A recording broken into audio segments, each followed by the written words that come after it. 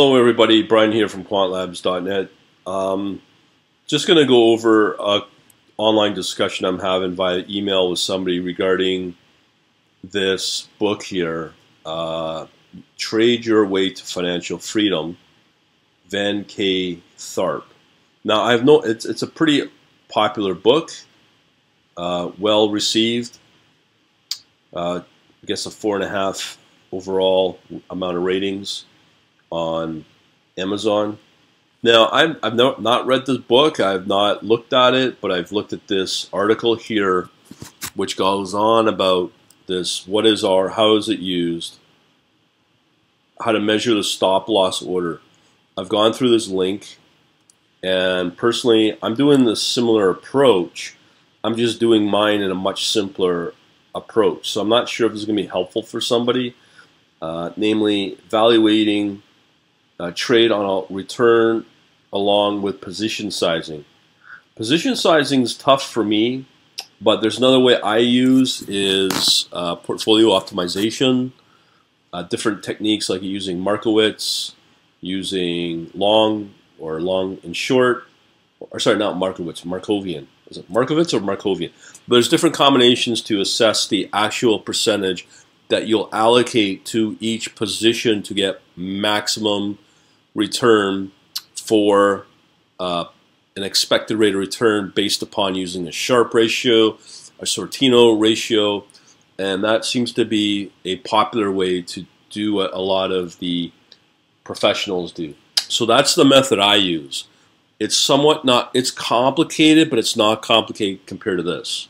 So here, continuing along, do you think this is something you can code in the system for working with Interactive Brokers API? Yeah, I do, but let's talk about what it is. Basically getting Interactive Brokers to trail an unrealized P&L. No matter how many positions I decide to buy, it would mass sell on market.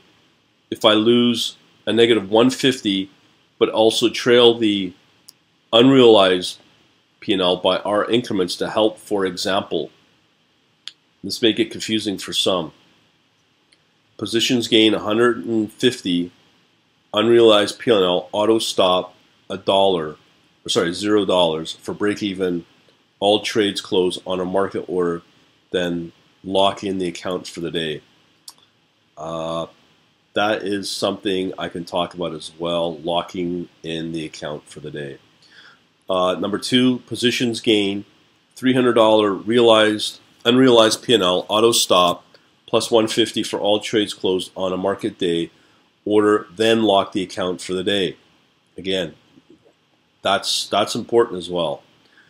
Position gain plus 450 unrealized P&L, auto stop, plus 300, all trades closed on a market order, lock in the account for the day. So example 2 would be 1R, example 3 would be 2R. Now if you need to know, I'll put this link in from stocktrader.com to refer to this R, and I'll explain my view of it in a minute. So example 2 would be a 1R, and example 3 would be a 2R. The reason for locking the account is to stop over trading and keep tighter restraints on picking the best entry. Correct. That is a positive way to do it, for sure. Here's the complex, is this R factor. I see no difference in looking at R as and percent moves. If you put on a position or if you put on a batch of positions, most professionals will tell you, and retail traders will also tell you, I want a upward move of 1% against all the capital that I'm putting at risk, that I'm deploying, putting it at risk. So out of that total, I want a 1% return for the day. Okay, so that is how most traders target what they're after. It does not matter if they put on 100 positions or units for that position for, let's say, 100 shares of Apple. It doesn't matter if it's 100 shares of Apple, or it won't matter if it's 1 share of Apple. Their goal is still going to be 1%. What throws me off is this $150 bit, because it overcomplicates from a coding perspective that you now have to do extra calculations to achieve the same goal. So for instance here, we have these calculations here where, let's say, you put on a trade, the Apple stock is trading at 467.68. You buy 20 shares of $10,000. We want this target, our stop is at 460, below the 200-day moving average. Our total risk would be 153, 20 shares times 768. So that's our initial 1R, because we set our 1R of this hard amount, this hard dollar amount. Now, that from a programming perspective or a coding perspective, it can be done, but it's a lot more complex to do a simple scenario of, let's say you have $1,000 that you've calculated that you can put at risk every day. Doesn't matter what it is, but what you want is a 1% return on that for the day. So when you do that, it's all you're focusing is on 1%. So when you set your ATR, average true range, you set the 1% as your goal. Now, comes back to our quote here, our market order. We have our $150 day per day target for the day, and then close the account. When you've been watching my cryptocurrency stuff, that is the exact same thing as I'm doing here. What I care about, instead of it being $150 or $300 for the day, a hard dollar amount, what I'm doing is I view the same goal but on percentage. And when I view on percentage, it's a much simpler calculation because I don't have to do extra calculating to achieve the same goal. So if I'm moving on a 1%, I stop once I hit my profit for the day hits 1%, and then I do the same thing here where I lock my account for the day because I met that goal, and it prevents me from the exact same thing here, stops the over trading and keeps tighter restraints on picking the best entry. Okay, so we're talking the same language, but from a coding perspective, we are using different ways to measure the same, in concept, the same trading goal that we're after. I'm just using a much simpler way of looking at it, 1%. So that's in the world of stocks. That can be a realistic target for the day when it comes to trading. So hopefully that answers that question or series of questions and scenario from an automated trading point of view. If you are working in the world of stocks, forex, probably options and futures. But then there's those that may be interested, why am I still using crypto? As I've shown in a previous video that I'm about to put up, if I was to show you this chart right here, and these are the more recent on what's going on out there in the world of crypto, why would I set my target for 1% when I've clearly got these cryptocurrency pairs moving at these target levels percent-wise for the day or even for the hour?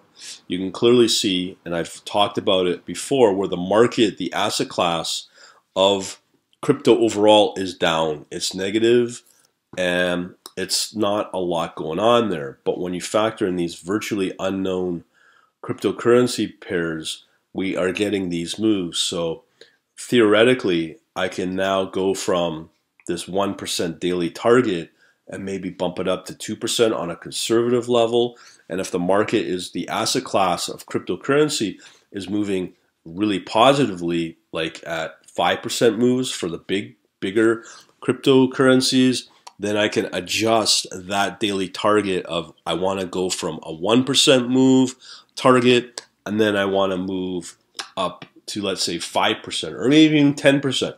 And if it's really good, and I know I have a strategy or an algorithm that is going to get real clear performance, I could even set that daily target potentially at over 20% because I've got a bunch of them in this case, 1, 2, 3, 4, 5, 6, 7, 8 pairs that are moving over 8%. Okay, now I have to do the deeper analysis to see if these are worthy to trade due to volume. Are they manipulated? Are they consistently getting you these profit targets consistently without the crazy whipsaws that will work against you? So I still got to do those analysis, but this is one of the reasons why I like crypto. Because now if I keep it simple and my daily target simple, I can have that daily target self-adjust based upon the overall classic, what are the big 5 or the big 10 crypto pairs doing right now, how are they moving, and then self-adjust that daily target. So that's the power of keeping it simple, and that is the power of using something like cryptocurrency. Now, some people may go, well, what is this thing that I mentioned before of different different portfolio techniques in portfolio optimization? So if you were to look up portfolio optimization, let's see what we have here under Wikipedia. We have different theories on how to do portfolio optimization. Again, we are talking about this, but a much more broad view of it and a much more professional way to do it in terms of what the big guys are using. So there's principal component analysis, or sorry, principal component, copula, stochastic if you wanted, and all these other different ways to do it for portfolio management. And that's where more advanced knowledge in machine learning becomes very useful. But what I'm after from a more simplistic view is, let's say if I want long only, which I'm doing now because I'm working with Binance, because Binance only allows me to do long only. So that's one technique. There's also a combination of long and short, where you can use shorts to hedge against anything that's a high risk, where it will bring the overall performance down. So again, you can do long short. The other one is, I believe is it Markowitz right here is another technique. So there's a combination of using long only, long short only, and then there could be long only with Markovian or short with Markovian. So there's different ways to look at how to do portfolio analysis. But as I said earlier, there's many other ways on top of that, using what will become machine learning techniques to get these daily targets. So this methodology here, using this Van Rick guy, this book, is a simple way to do it, but maybe it works, and a lot of people may stop at that level.